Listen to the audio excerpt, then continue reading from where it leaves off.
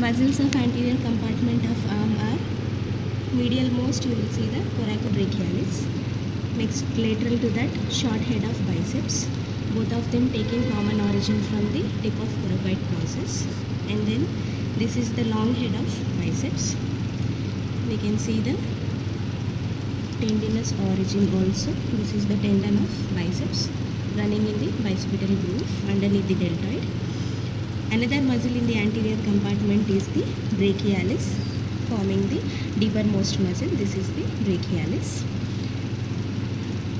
Now, other contents in the anterior compartment are the median nerve, brachial artery, which is nothing but the continuation of the axillary artery at the lower border of teres major.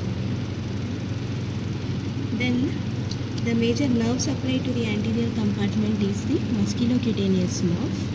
Musculocutaneous nerve, you can see here, these are the fibers of the coracobrachialis, superficial fibers, and these are the deep fibers. The nerve is piercing the muscle and coming out into the anterior compartment, and then it is giving off a twig to the short head of biceps.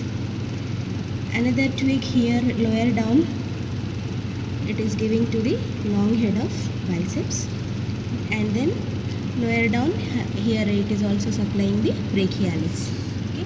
Brachialis has got dual nerve supply, the musculocutaneous nerve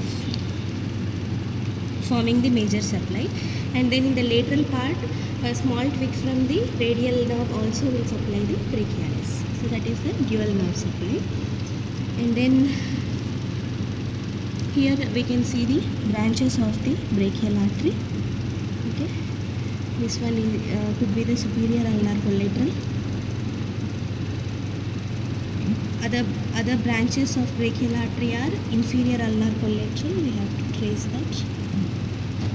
Nutrient branches, muscular branches. Nutrient artery to the humerus is given off from the brachial artery. Then the relationship of the median nerve to the artery. It will cross the artery. First it will lie medial to the artery. Okay, this is the median nerve and this is the brachial artery. It is medial to the artery in this upper part, and then in the middle part, here at the insertion point of the coracobrachialis, this is the point of insertion of the coracobrachialis. At this point, the median nerve will cross the brachial artery, and then it will run lateral to the artery. In the lower part, the nerve lies lateral to the brachial artery.